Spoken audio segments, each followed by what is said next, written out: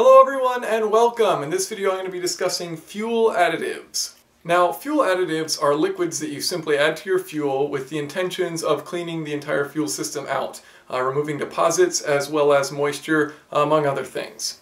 In this particular video I'll be discussing Gumout's Multi-System Tune-Up, which contains a variety of cleaning and conditioning agents which are used to clean out your fuel system and engine.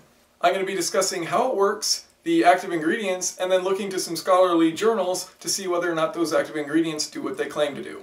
So how does Gumout work? Well, one of the main cleansing agents is PEA, or polyether amine.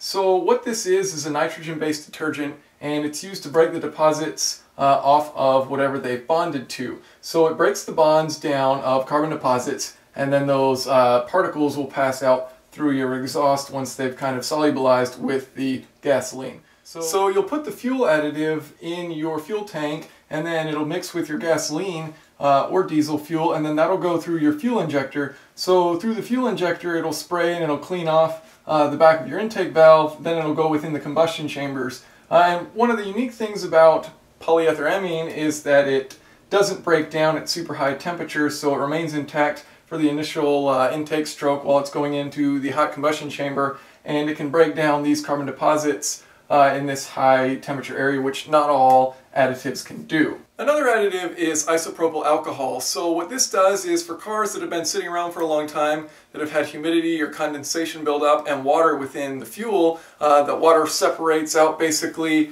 and what this does is by adding alcohol, the alcohol will mix with the water and then basically solubilize that into the gasoline, so it's burned with everything else and passes out the exhaust just like the gasoline does.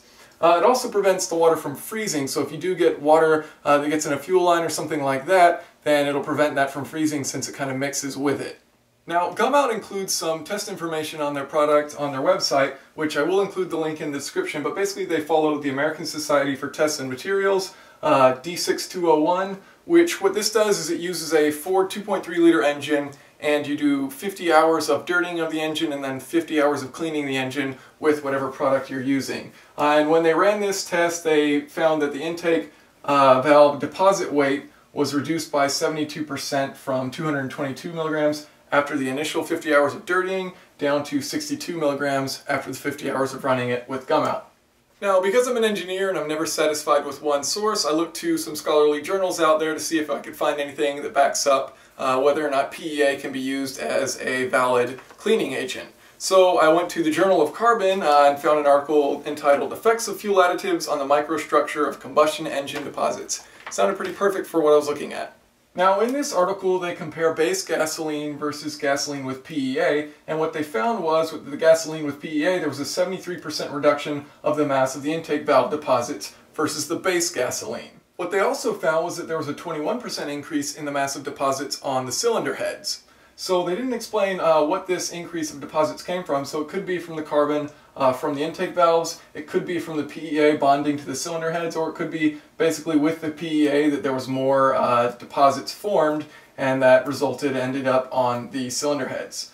Another interesting thing they claimed was that the deposit buildup reaches an equilibrium at about 10,000 miles. So this means that the amount of deposits forming versus the amount of deposits leaving is equal at this point in time, and you have a steady state of carbon buildup within the engine.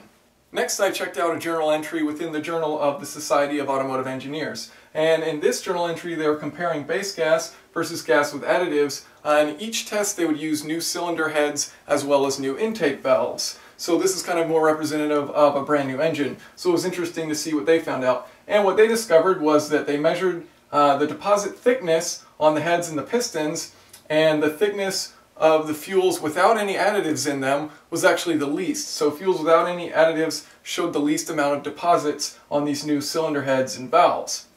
They also used several different additives including PEA, PIBA, and PNA. And of these three, PEA had the least amount of deposits. However, it was still more than the gasoline without any additives in it.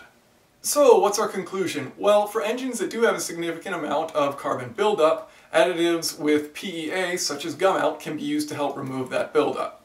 So, what's my personal recommendation? Well, for those of you who have cars which are new or have clean engines, and typically those that you use them every day where they're not sitting for long periods of time, simply using high quality gasoline, you're going to be able to keep your engine clean. Now for those who have older cars or cars with engines that have quite a bit of carbon buildup, and an easy way to check would be to use a borescope and either look through where the spark plug is screwed in or where the fuel injectors are if you have port injection to look at the intake valves. Using an additive with PEA can be an effective way to remove those carbon deposits.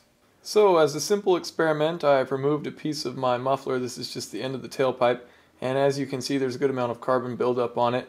So I'm just going to set this in a bowl, pour some Gumout in there with it, and see what happens to the carbon.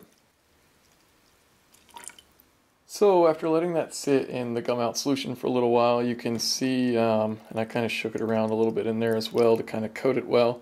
You can see there's a good amount of carbon which has actually come off, and I did go ahead and rinse this in hot water before putting it in the solution and then letting it dry, just so that anything loose on it would just come off in the water rather than in this solution.